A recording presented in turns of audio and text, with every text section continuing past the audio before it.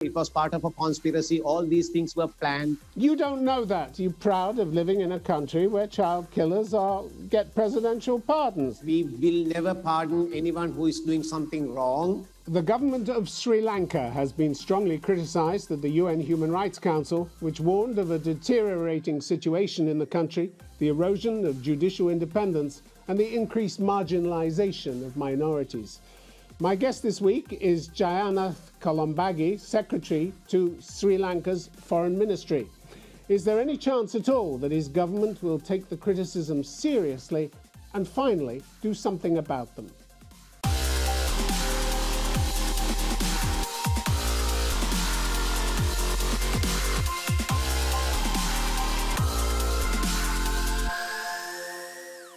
Jayanath Colombage, welcome to Conflict Zone. In the last few days, the UN Human Rights Council passed a landmark resolution highlighting your government's failure to ensure accountability for human rights violations and mandating UN investigators to collect and preserve data that can be used in future judicial proceedings. They did that, Mr. Secretary, because of your abject failure to do it for yourselves and because of the worsening human rights climate in your country. Aren't you ashamed of that?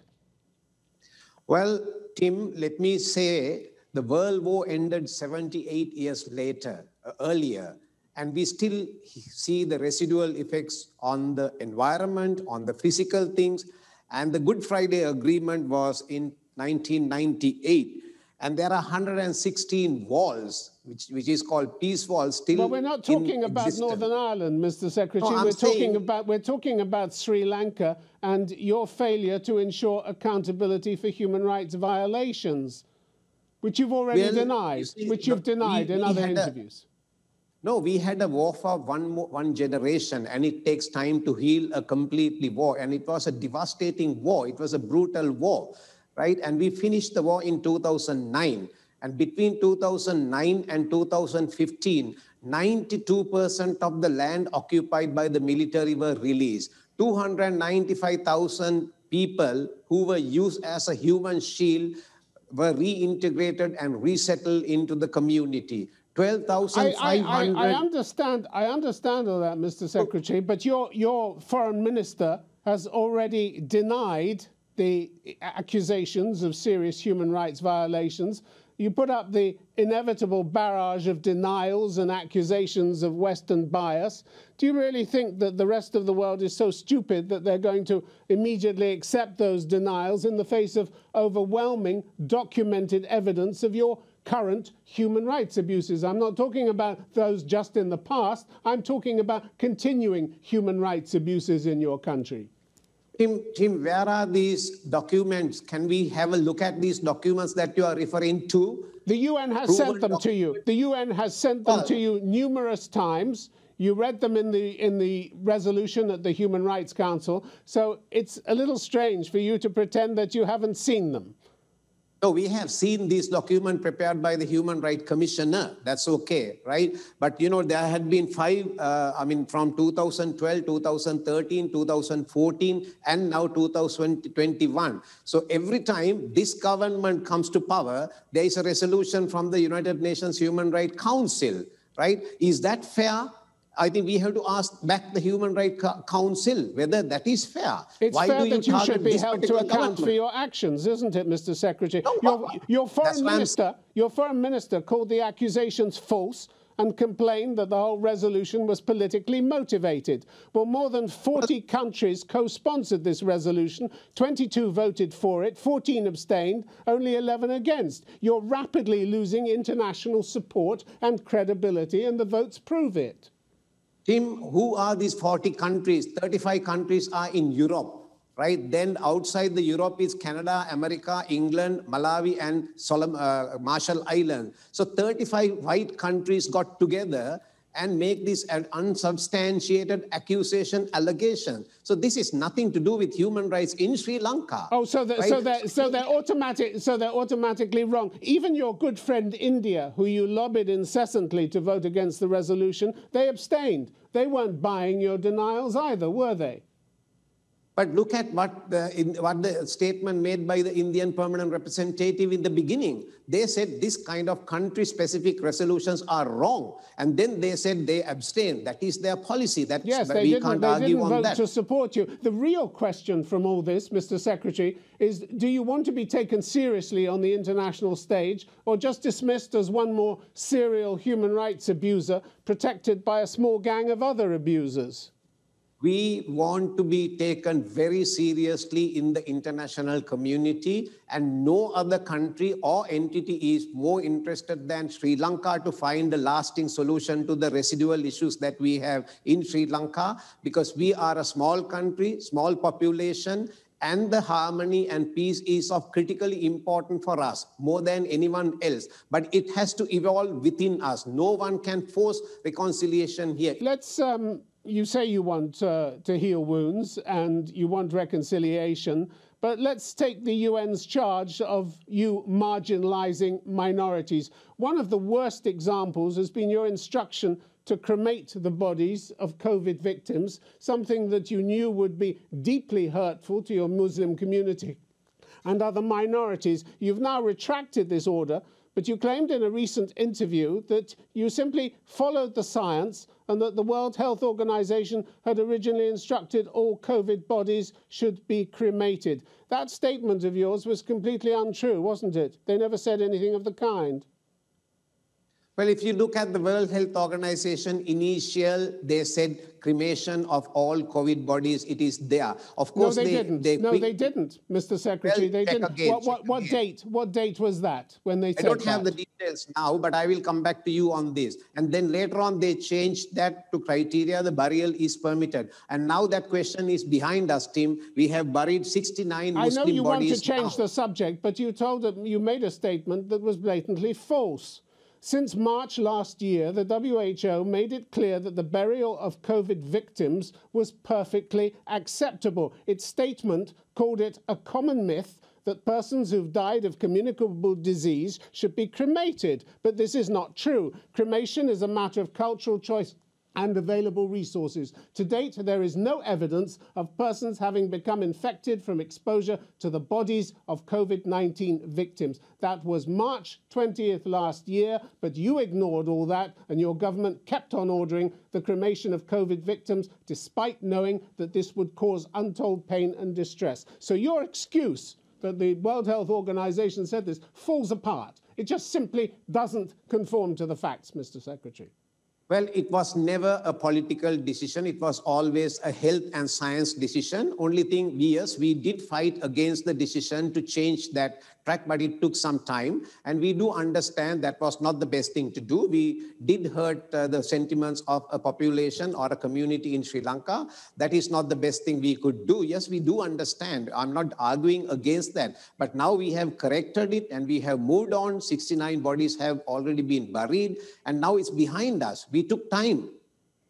Talking of marginalizing minorities, it turns out that your own president has indulged in some pretty inflammatory rhetoric over the last year, hasn't he? On November the 18th, he talked about legitimate fears that the Sinhala race, our religion, national resources and the heritage would be threatened with destruction in the face of various local and foreign forces and ideologues that support separatism, extremism and terrorism. This was a clear dog whistle to his supporters to be on their guard against Muslims and other minorities, wasn't it? This wasn't a call for national unity. He was blatantly pressing the fear button, knowing full well that it would stoke the kind of discrimination and disharmony that you claim to be fighting. Tim, you wait and see. There is a lot of evidence surfacing regarding the Easter bombing. Easter bombing was the single most devastating act of terrorism which took place in this country. Nearly 270 Christians, foreigners, and 3 hotels and 3 churches were bombed by the extremists. You wait and see the evidence. Yes, that was 2019. That was 2019, and everybody admits, there's no argument there, that this was a terrible attack. I'm talking about what your president said November the 18th last year, stoking the fires of intercommunal hatred. As I said, this wasn't a call for national unity. He was pressing the fear button, telling people to be afraid of the minorities. Quite clear from what he said. I think in the same statement, if I remember right, he made it very clear that he is the president for all communities, all people in this country, although he was elected by the Sinhala majority. So you take one portion of that and argue, but I can argue back. It is not what the president meant. President has been very focal on maintaining harmony, but on the back of the election... It's what he said, Mr. Secretary. Whether or not he meant it's what he said. This is exactly what he said. He said, I am the president, and I'm the president for all people of this country. So there was no racial connotation in that. It was contradicted by what he said about national resources and heritage. Sinhala heritage would be threatened with destruction. But, Mr. Secretary, it's been threatened for the last 500-600 years, from time to time. Yes, it has been. Yes, now, and that's making people more and more fearful of minorities. Let's look at your... On the contrary. Let's look at your anti-terrorism regulations, which have so upset the UN and human rights groups. The International Commission of Jurists has consistently called for the repeal of this act, which has been used, it says, to arbitrarily detain suspects for months and often years without charge or trial. Why do you keep such repressive laws in place? Tim, from 2015 to 2019, there was a discussion of a counter-terrorism bill. The unity government, which was formed by coalition of the main two political parties with the support of EU, with the support of US and other countries, drafted the counter-terrorism proposal. That is the new act. But they could not just do it, right? So there are issues in our PTA. We do accept that. We need to revisit our PTA. We do accept that this long-term, detention... But you're taking your time on revisiting it. You've said that Sri Lanka has a very democratic regime, no repression whatsoever. These are your words. But your anti-terrorist laws make a nonsense of that. What place does arbitrary detention without charge or trial have in a democratic country? If that's what you are, if that's what you claim to be. Well, this is why I said we need to revisit the Prevention of Terrorism Act, and we need to draw lessons from the best practices internationally, and we are going to do that, Tim. Believe it or not. But meanwhile, you're passing new repressive legislation. March the 12th this year, your so-called de-radicalization regulations. These allow for arbitrary administrative detention of people for up to 2 years without trial. This is a hallmark of repression, arbitrary detention without trial. You say you're working on it, but you keep passing new regulations that are just as repressive as the old ones. Well, imagine the situation if we did not have the PTA after the 2019 Easter bombing. We would not have been able to do anything in this country. It would have been utter chaos. Maybe somebody wanted our country to be chaotic. So I am saying the PTA is in the topic of discussion, and we are determined to revisit, and we are determined to amend. And also the long-term detainees, we need to find a solution to that. We do agree that it is wrong without charge to keep someone for a very long period. President already given directives to the Attorney General to find a solution to this. Meanwhile, these regulations are in blatant violation of your international legal obligations, and they violate Article 13 of the Sri Lankan Constitution. Do you know what that article says? Well, I don't have a copy right now, but... Well, what it says, if I can remind you, is that it guarantees freedom from arbitrary arrest, detention, and punishment. So you're breaking your own constitution with these new regulations, which you keep passing. But the term arbitrary doesn't come here. Tim, in the beginning, I requested you, please wait for another few weeks and you will come out. I mean, the investigators will come out with the real picture. And then the whole world will agree what has gone underneath. We have only seen the tip of the iceberg on the Easter bombing, but there is a whole heap of things which has happened before that, and it is happening even now. So things will come out in due course. And just PTA, we will revisit, but there will be new legislation introduced to the country for the protection of human dignity, for the social harmony, fake news. Well, that would make a change, wouldn't it? Because let's look at the way you've been handling trials and commissions. The main reason the Human Rights Council voted against you was that you've disrupted and impeded efforts to bring justice and accountability for all sides in the civil war. That's the UN saying that. They accuse you of entrenching impunity for grave human rights violations and abuses by all sides. This is now one of the hallmarks of your state, isn't it?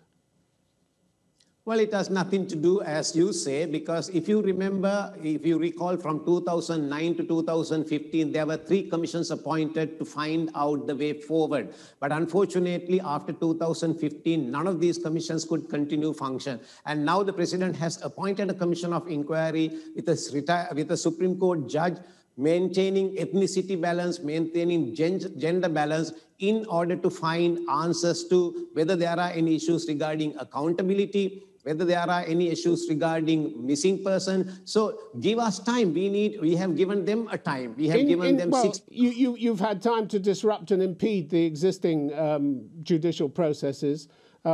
This obstruction, says the UN, has taken the form of actually arresting some of the war crimes investigators and threatening others. The UN said one former chief of the Criminal Investigation Division, who led investigations into several key human rights cases, was himself arrested, and another, Nishantha Silva, from the same division, had to leave Sri Lanka because of threats immediately after the last presidential election. And you tell me that's the way a democracy, which you claim to have, pursues justice? Doesn't look like it, does it?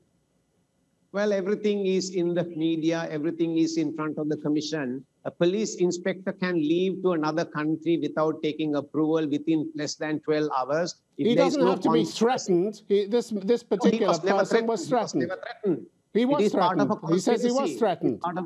He was not threatened. It was part of a conspiracy. All these things were planned. They were probably given lots of money to do these things. All these are now coming into... You don't know that, Mr. Secretary. That's a myth. No, I'm saying the inquiries are coming out with all these things. That is why I said it takes time to come out with the truth. In January last year, your presidential commission investigating so-called political victimization of public officials began intervening to halt prosecutions, including those of 2 former Navy officers charged in relation to the disappearance of 11 people in 2008 and 2009. This intervening in judicial proceedings doesn't inspire public confidence, does it? It's also, this commission has intervened in favor of military intelligence officers, interfered in other trials, including by withholding documentary evidence, threatening prosecutors with legal action, running parallel and contradictory examinations. All these are accusations by the United Nations. In other words, you've been destroying any chance of a proper trial and bringing proper accountability. You've allowed suspects to go free. You're not interested in the truth. Tim, I will not comment on a presidential commission, and that matter is before the court in the country. There is a petition against that commission, so I am not in a position to comment on anything on that presidential commission on political victimization because it is a matter before the courts. Well, you may not want to comment on that. The fact is that you have been freeing guilty people. In March last year, the president pardoned a soldier convicted of massacring 8 civilians, including children. Human Rights Watch said it showed your government's disregard for justice for the worst abuses. Mr. Secretary, you pardon child killers. Are there no limits to which you won't sink? A child killer, convicted child killer, gets a presidential pardon. What kind of country are you living in? Well, Tim, do you know that 12,500 ex-LTT combatants were pardoned similarly without any trial? Did you know that? Do you know 459 child soldiers as young as 10 were not even considered as combatants, but considered as victims of war and sent back to school to study with books and school bags and shoes, right? So we have done both. Right, so I can't argue, I can't comment on a decision made by the president to pardon a person. And the previous regime also pardoned a LTTE hardcore terrorist. So these are things happening. So it is not only one side. I come back to this. You're proud of living in a country where child killers get presidential pardons. You can't sink much lower than that. You're not holding your armed forces accountable. The message that sends to your armed forces is basically you can get away with anything, can't you? If you can kill children, if you can kill children in cold blood, you can get away with anything. It is never like that. We will never pardon anyone who is doing something wrong. And the president is determined to make things right and make someone accountable if a person has done anything wrong against the law. A president will never, ever take the side of a criminal. Never, ever. No, just give him a presidential pardon. Mr. Secretary, your civil war... Is it only in Sri Lanka these presidential pardons are there in the world now? We're not talking about the rest of the world. We're talking about Sri Lanka. No, but why only Sri Lanka? Why you talk about one person? Well, who do you represent? You don't represent the rest of the world. I talk to the rest of the world about what they do. I'm talking to you about what Sri Lanka does. This is hypocrisy. I mean, you are talking about one person. It's not hypocrisy. It's asking you to account for the actions of your government. It's as simple as that. No, it is just one person, and we have pardoned 12,500. Mr. Secretary, your civil war may have ended more than 12 years ago, but since your government isn't interested in accountability, thousands of family members from all communities are still seeking justice and truth about the fate of their loved ones. And your response to date has been to send state agents to harass and intimidate human rights defenders, lawyers, journalists, social actors, and victims of human rights abuses. How helpful is that to your declared aim of bringing reconciliation and accountability to your country? How helpful is that? There is an Office of Missing Person established according to the 30/1 in 2015, and this office is empowered, appointments made, budgetary allocations given, action plan is requested, and they have to produce results. I'm asking you about the harassment. I'm asking you about the harassment. Your police have your police have continually harassed a member of the advocacy group Mothers of the Disappeared. One of them, whose son was disappeared in 2009, told Human Rights Watch that officers of the Criminal Investigation Department continually question her about who's going to meetings, who's going to give testimony in Geneva, what are they going to say. What business is that of your Criminal Investigation Division? Well, if there is an issue with a person, they can always complain to the police and they can seek redress from the judiciary. And our judiciary is very independent. And in these so-called areas, it is their own natives who are the judges. So these are only accusations, very conveniently made without any substance. Why don't they make a complaint to the police? They can make a complaint to the president. They can make a complaint to the Inspector General of Police, and they can make judiciary proceeding. Without doing that, you just complain. And then you mention about human rights defenders. We know most of the human rights defenders are receiving money from the West. And we know the bank accounts. We know how much money has come and gone. Right? So these are not bona fide human rights defenders. They are playing to the tune of someone. No, none of them. You've just smeared the whole lot of them in one sentence. Is that really what you want to do? You don't have the facts to smear a whole raft of your society defending human rights. Now, we are very much interested in human rights. No one else is interested in human rights than Sri Lankans and Sri Lanka. That is the fact. No one is interested about human rights and reconciliation than Sri Lankans in Sri Lanka. Well, when your human rights record is criticized, you deny everything. Mr. Secretary, the UN insists that you address these criticisms, some of which we've talked about during this interview. And it also holds out the threat that member states might start applying targeted sanctions, asset freezes and travel bans against your state officials and others credibly alleged to have been involved in human rights violations. Are you ready for that? Well, you know, if individual countries have a separate agenda, not necessarily human rights, but using human rights as a weapon, there's very little we can do. But let's wait and see. I mean, we also have support from large number of countries. It was evident in the Human Rights Commission proceedings. In the beginning, when the report was submitted, 21 countries spoke against the Human Rights Commissioner's report.